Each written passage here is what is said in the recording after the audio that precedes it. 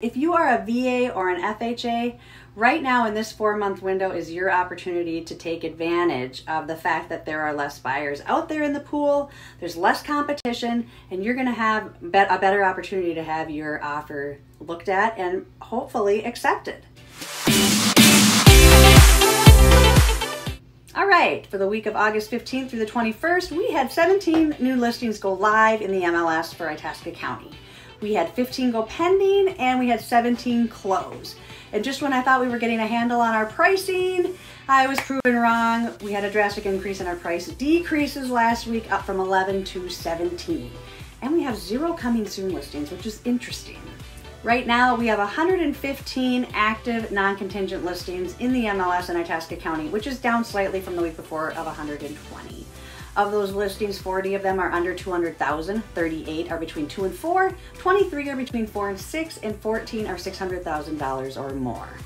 Interest rates went down nearly half a point. In fact, I'm seeing things in the 4s. So for the 30-year conventional right now, you can pick that up for 4.99%.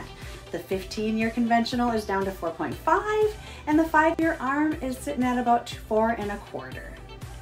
Many of the headlines right now that we're seeing are promoting the fact that we are in a housing crash. Well, it is simply not true.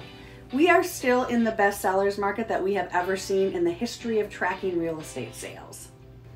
Home values are still continuing to increase. If we were in a housing crash, those numbers would be going down. July's median sales price just went up from June's $200,000 to $219,900. And that's 14% higher than where we were just a year ago in 2021. Inventory numbers are continuing to help sellers as well by being low. However, they are on the right track. When you look at what is considered a normal housing market, that is an even playing field between buyers and sellers, they consider that to be a housing inventory of about 6 months worth. Right now we are sitting at about 3.3 months. But when you look back at February's numbers of 1.2, you see that we are definitely on the right track. And in fact, we are, I think, 32% higher than we were just a year ago. So what do things look like today for buyers? Buyers, you have opportunities today that you did not have 6 weeks ago, and that you're only going to have for about another 4 months or so before that spring market really hits hard.